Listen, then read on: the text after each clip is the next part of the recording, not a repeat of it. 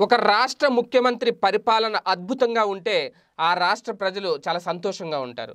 అదే ఆ రాష్ట్ర ముఖ్యమంత్రి తీసుకునే నిర్ణయాలు మొత్తం రాష్ట్రానికి ఉపయోగపడి అభివృద్ధికి దోహదపడుతూ ఉంటే పక్క రాష్ట్రాలు కూడా ఆ రాష్ట్రం మీద ఒకసారి ఒక లుక్ వేస్తాయి. అంటే ఆ ముఖ్యమంత్రి ఎటువంటి నిర్ణయాలు తీసుకుంటున్నారు, ఎలాగా ఇటువంటి అద్భుతాలు సాధించగలుగుతున్నారు అనే దాని మీద పక్క రాష్ట్రాల చూపు మొత్తం ఆ రాష్ట్రం మీదే పడుతుంది. ఇప్పుడు జగన్మోహన్ రెడ్డి గారి పరిపాలనపై, జగన్మోహన్ రెడ్డి గారు అందిస్తున్న సంక్షేమ పథకాలపై, జగన్మోహన్ రెడ్డి గారు తీసుకుంటున్న కీలక నిర్ణయాలపై పక్క రాష్ట్రాలు 6 రాష్ట్రాలు ఇప్పుడు ఆంధ్రప్రదేశ్ వైపు తొంగి చూస్తున్నాయి. అంటే జగన్మోహన్ రెడ్డి గారి క్రెడిబిలిటీ ఏంటి అనేది ప్రత్యేకంగా చెప్పాల్సిన పని లేదు. ఎందుకంటే ఇప్పుడు ప్రధానంగా స్థానిక సంస్థల ఎన్నికలు జరుగుతున్న నేపథ్యంలో స్థానిక సంస్థల ఎన్నికలకు సంబంధించి జగన్మోహన్ రెడ్డి గారు పంచాయతీరాజ్ చట్టంలో తీసుకొచ్చిన సవరణల మీదే ఒక సవరణ చేస్తూ ఆ చట్టాన్ని రూపొందించిన అంశం మీదే ఇప్పుడు పక్క రాష్ట్రాలు సైతం తొంగు చూస్తున్నాయి. అంటే ఇది ఒక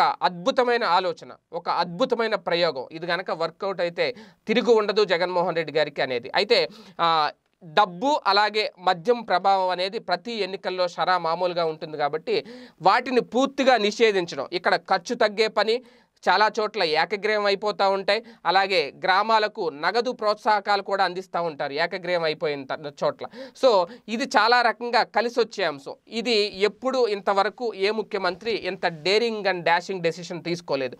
ఫస్ట్ టైం జగన్మోహన్ రెడ్డి గారు తీసుకున్నారు. సో అన్ని రాష్ట్రాలు ఇప్పుడు ఈ నిర్ణయం మీదే ఏం జరుగుద్ది ఇది గనక సక్సెస్ ఫార్ములాగా 100కి 90% గనక ఫలితాలు వస్తే గనక ఇంకా జగన్మోహన్ రెడ్డి గారి నిర్ణయాలకు ఇంకా తిరుగు ఉండదు, ఆయన వెనక్కి తిరిగి చూసుకోకర్లేదు అని చెప్పి పక్క రాష్ట్రాలు సైతం ఇప్పుడు మాట్లాడుతున్న పరిస్థితి. ఎందుకు అంటే పొరపాటును ఎవరైనా ఈ చట్టాన్ని ఉల్లంఘిస్తే గనక వాళ్ళకి 3 ఏళ్ల పాటు జైలు శిక్ష తప్పదు, 6 ఏళ్ల పాటు అనర్హత వేటు తప్పదు వాళ్ళ మీద. సో ఇక ఈ తాజా చట్టం మీద ప్రతిపక్షాలు అనేక సందేహాలు, అనుమానాలు వ్యక్తం చేస్తూ భయపడుతున్న పరిస్థితి కూడా, ఆ భయం కూడా పక్క రాష్ట్రాలు చూస్తున్నాయి. వాళ్ళ రాష్ట్రంలో కూడా ఇటువంటిది ప్రవేశపెడితే వాళ్ళ ప్రత్యర్థి పార్టీలను కూడా ఇలాగే భయపెట్టచ్చా అనే ఆలోచన కూడా వాళ్ళ మొదలైంది. అయితే ఎన్నికలు పూర్తయిన తర్వాత ఇక్కడ ఏంటి అనేది స్పష్టంగా అర్థమవుతుంది. ఇక మరోవైపు తెలంగాణ అసెంబ్లీలో కూడా జగన్ గారి ప్రస్తావన రావడం, అదేంటి అంటే తెలంగాణలోని స్కూళ్లలో కూడా ఏపీలో జగన్ అమలు చేస్తున్నట్టు ఇంగ్లీష్ మీడియంని ప్రవేశపెట్టబోతున్నట్లు కేసీఆర్ ప్రకటించడం. ఎందుకంటే ముందే జగన్మోహన్ రెడ్డి గారు ఆంధ్రప్రదేశ్లో ప్రకటించారు కాబట్టి.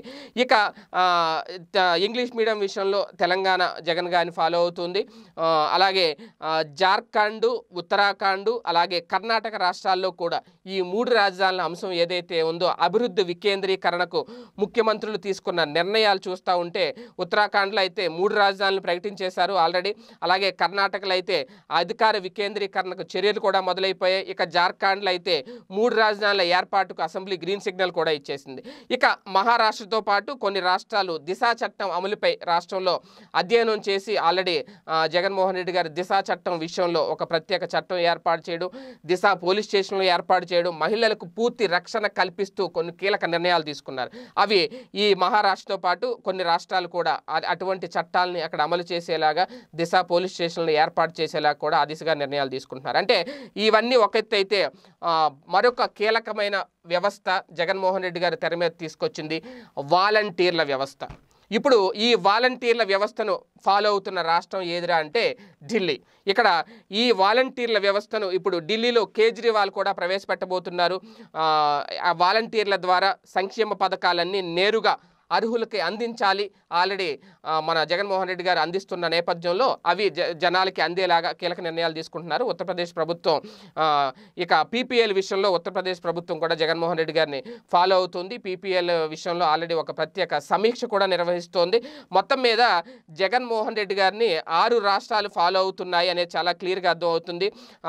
ఢిల్లీ, అలాగే కర్ణాటక, అలాగే జార్ఖండ్, అలాగే ఉత్తరాఖండ్, అలాగే మన తెలంగాణ, మొత్తం 6 రాష్ట్రాలు ఫాలో అవుతున్నాయి జగన్మోహన్ రెడ్డి గారి రకరకాల నిర్ణయాలు. అంటే మహారాష్ట్ర కూడా మొత్తం 6 రాష్ట్రాలు ఫాలో అవుతున్నాయి జగన్మోహన్ రెడ్డి గారి నిర్ణయాలు. ఒక్క రాష్ట్రంలోనే కాదు దేశ వ్యాప్తంగా సంచలనం సృష్టిస్తున్నాయి. సో ఇక వాట్ నెక్స్ట్, దేశ రాజకీయాల్లో చక్రం తిప్పబోతున్నారు అనడానికి ఎంతకు మించిన సందర్భం ఏదైనా ఉంటుందా అనేది ఇప్పుడు వైసీపీ శ్రేణులు సోషల్ మీడియాగా వేదికగా ప్రధానంగా వాళ్ళ వెర్షన్ వాళ్ళు వినిపిస్తున్నారు. ఒక రకంగా ఇది శుభసూచకమే, వైసీపీ శ్రేణులకు కూడా ఒక శుభవార్తనే చెప్పాలి. ఈ వీడియో గనుక మీకు నచ్చినట్లయితే లైక్ చేయండి, షేర్ చేయండి. మరిన్ని వీడియోస్ కోసం మా ఛానల్ను సబ్స్క్రైబ్ చేయండి.